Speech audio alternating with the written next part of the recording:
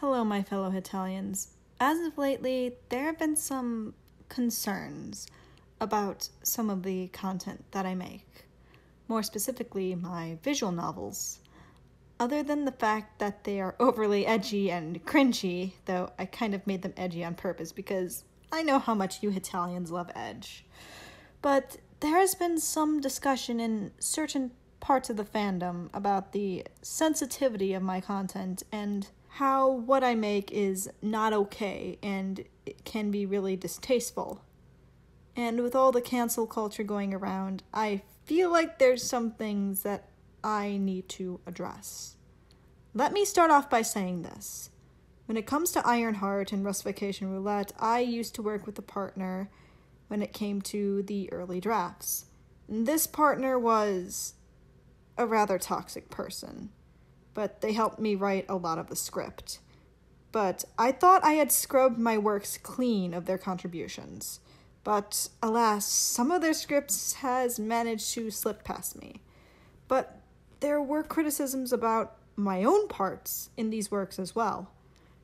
I'm not a person who lets things like harsh critique or mean comments get to me, but this time it really made me feel upset with myself, because this happens a lot to me, and I want to curl up into a ball and cringe whenever this happens.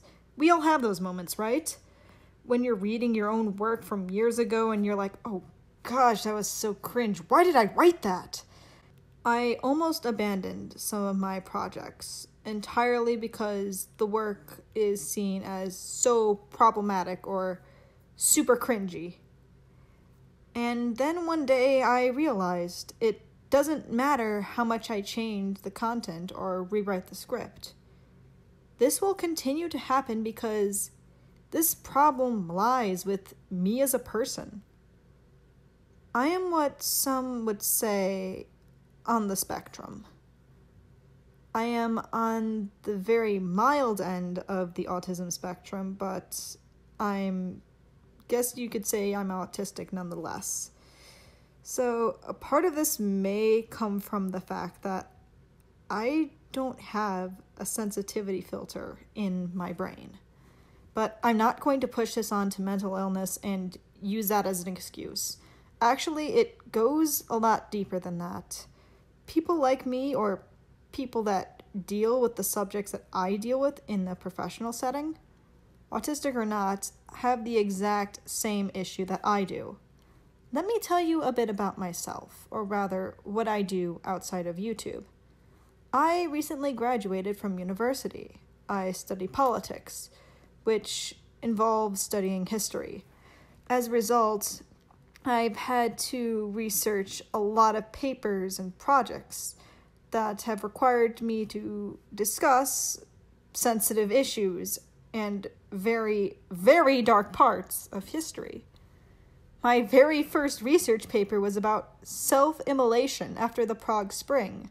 For those of you who don't know, self-immolation is suicide by setting yourself on fire.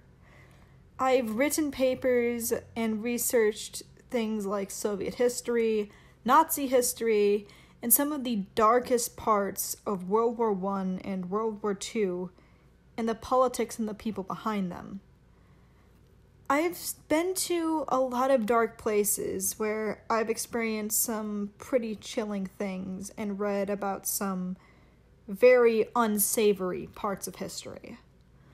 After all the cases that I've had to read and the images that I've seen of what had happened, nothing really phases me anymore.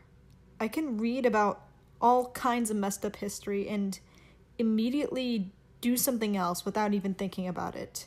It doesn't stick in my mind. I can look at pictures of starving people during the Holodomor and not blink twice. As a result, I tend to talk pretty casually about these things and don't know when it's too sensitive to talk about. And since I study politics and I've had to talk about them my entire career, I don't have a very strong political filter either. Also, these were written almost 4 years ago. I'm a different person now. And I think that's what a lot of people don't seem to realize when it comes to cancel culture.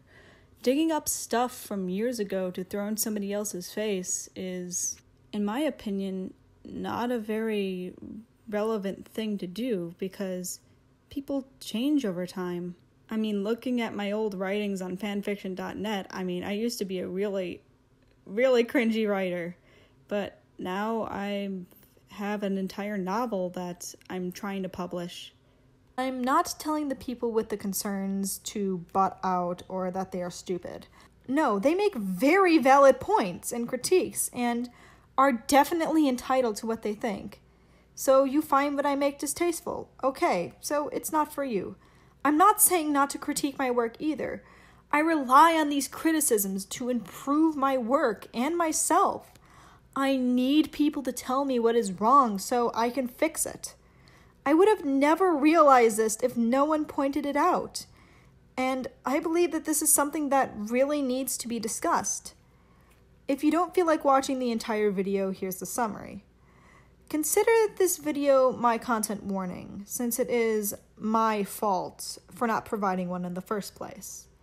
If you are to watch some of my more serious content or play any of my visual novels, this is your warning. I may be insensitive. I may not know when I have crossed the line. I may discuss very serious topics. No matter how much I try to change that, I know I will not be able to guarantee unproblematic content that is sensitive to all issues, so please proceed with caution. I'm not going to cancel myself, nor am I going to change my content, because the critiques come from like 10 people. There are thousands more that love what I do and don't want me to change a thing. More often than not, I think that's the case for a lot of people. If people like my cringy work, who am I to judge? If the majority of your people consuming your work like it, you shouldn't be hung up on the few that don't, and I think that's something that needs to be said to everyone, especially in times like this. If you have criticism of my work, no matter how harsh, feel free to tell me. I am nothing without those who consume my content, and if something is wrong, it's my job to improve it so more people can enjoy it. But this is one issue that I can't really fix. I'm sorry. This is something that is hardwired into my brain, and I can't really change that. It's kind of a part of me. It's not a good thing, but it's just one of my flaws. And I hope you can continue enjoying my content in spite of all this. And that's about all I have to say for this video. Until then, keep on studying.